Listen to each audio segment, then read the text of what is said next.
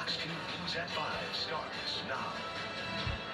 Will forgive $10,000 in outstanding federal student loans. Every single one of my payments has only paid for interest. So I haven't made a dent in that at all.